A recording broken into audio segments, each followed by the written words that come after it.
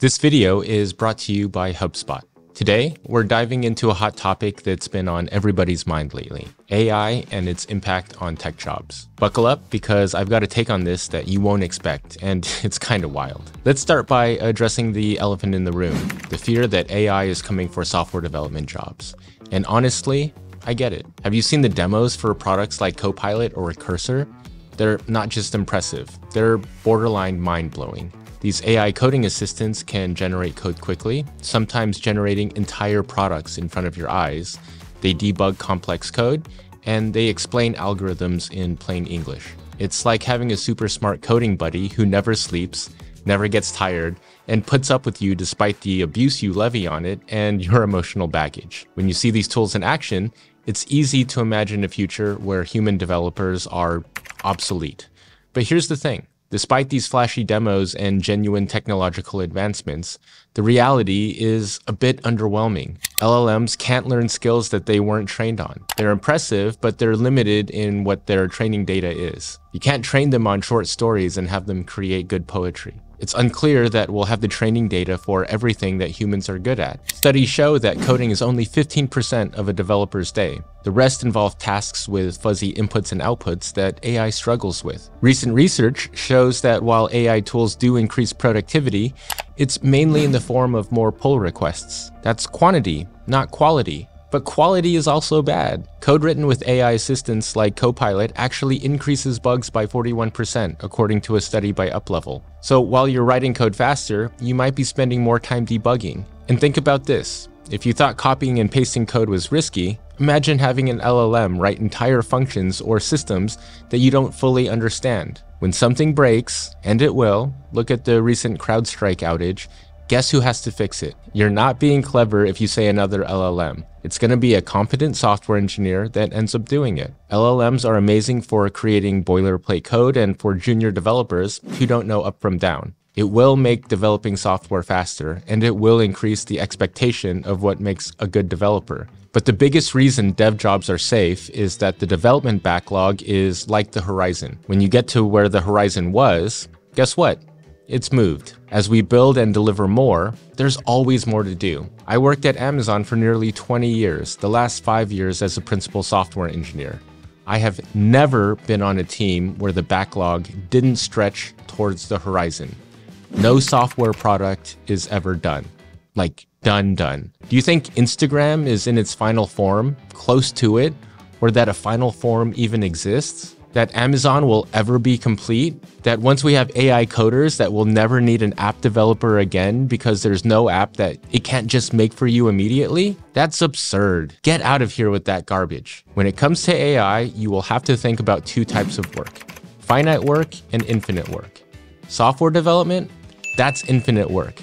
There's always something new to build, improve, or fix.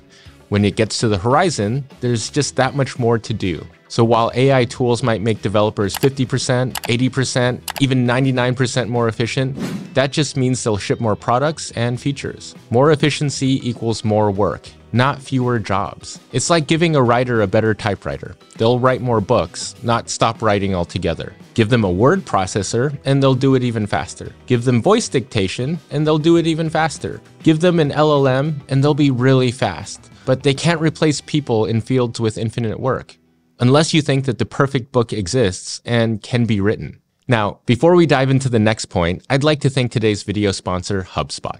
I've teamed up with HubSpot to provide you an incredible set of 5 templates to help you use ChatGPT in your workplace effectively. Now, these aren't meant to replace you. They're designed to make you more efficient. Here's what you'll get in this bundle: a ChatGPT decision flowchart. Ever wonder when it's appropriate to use ChatGPT? This flowchart will help you make informed decisions about when to leverage AI and when to skip it. A template for setting clear guidelines in ChatGPT, because let's face it, AI needs some boundaries, and there's an art to prompting. An AI-generated content refinement checklist. Remember how we talked about how AI-generated code needed human review? This checklist will help you elevate that AI-generated content to human-worthy standards. An AI adoption checklist, a step-by-step guide to integrating AI into your workflow, because really, that's where AI is going to help us out the most, by integrating into existing workflows. And a guide to using ChatGPT at work with more than 100 prompts to try. It's an ebook packed with insight, tips, and tricks. Coming up with effective prompts is the biggest time suck when it comes to AI, so why not get a ton of prompts that are known to work? To get this free bundle and start leveling up your AI game, check out the link in the description. Who knows?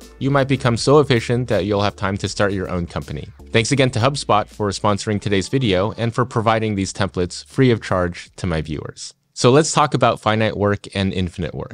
I'll define infinite work as any endeavor where you're building or creating. AI will help us make more and better movies. Writers write better books. Coders write better computer programs, probably. And entrepreneurs run better businesses, at least as long as capitalism is a thing. There's no such thing as the last book, the last computer program, the last business or product. So what is finite work? Anything where you're managing a finite resource. Driverless cars are managing a trip. I envision a future where the concept of driving is purely optional, whether that's in 5 years or 50. The job of a driver will be replaced by a fleet manager, whose job it will be to make sure that the AI automation hasn't gone off the rails, and to make decisions impacting the entire fleet. This person is going to get more and more efficient. Today, a fleet manager can manage dozens or maybe even hundreds of cars. With AI's assistance, they may be able to manage thousands or tens of thousands of cars. But because the number of vehicles in the world is finite, you can imagine a future where humans are completely taken out of the loop when it comes to driving. Amazon just released a bombshell where they're ordering everybody back to the office 5 days a week. I just quit my job recently to make content full-time. Sounds like I got out just in time. But hidden in the message about the return to the office was that Amazon is going to decrease the number of managers by 15% by the end of Q1 of 2025. As Andy Jassy, CEO of Amazon, puts it, having fewer managers will remove layers and flatten organizations more than they are today.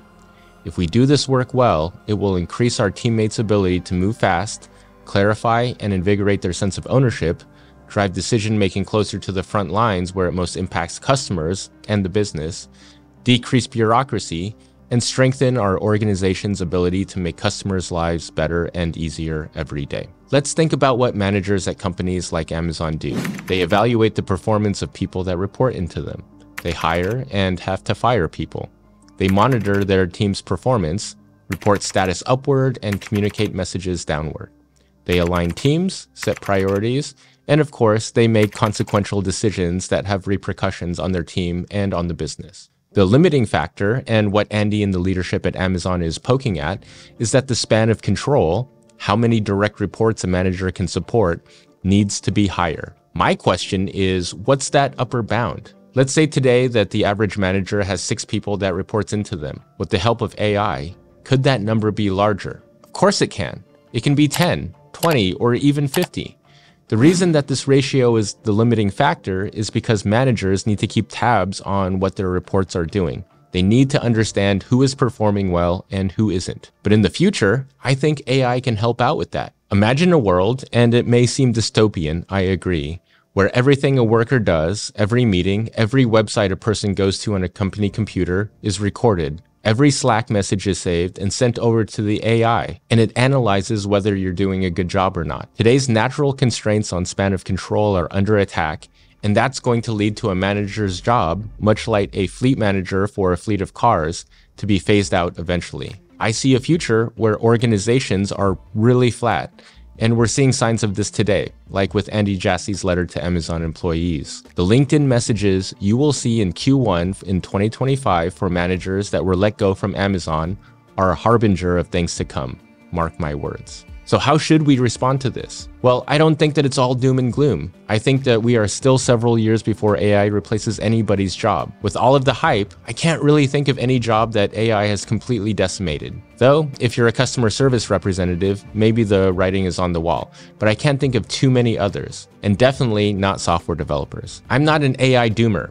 I'm squarely on the team of Yann LeCun, the chief AI scientist at Meta. His idea is that the role of AI is as an assistant to humans. Our AI assistants will talk to the assistants of others, and they will make us better at whatever we do. We are a long way from artificial general intelligence. When and if that ever comes, I think no job is safe, but I don't think it's coming in my lifetime. Large language models are absolutely incredible and can do a lot of impressive things, but ultimately they leverage language. Reality is not language.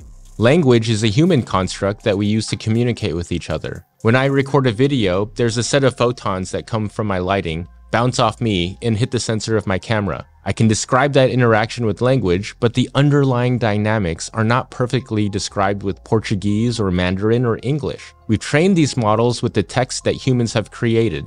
That doesn't mean that we've captured reality and how it works inside of these models. We've simply captured our flawed descriptions of the universe. AI is going to have an amazing and incredible effect on our society, no doubt. I think that smaller companies are going to be able to go up against big companies with the help of AI. For big companies, I think that they'll employ more builders who themselves will use AI to become wildly productive, and that organizational structures will become really flat. I think more and more people are going to start businesses on their own with the help of AI. I don't think, though, that if you're a young manager today, that you should target a career in middle management. You should be targeting going out on your own. Maybe you should pick up coding. If you found this video insightful, check out this video on whether or not junior developers are screwed in today's tough job market. I guarantee you, I make some points that you haven't thought of.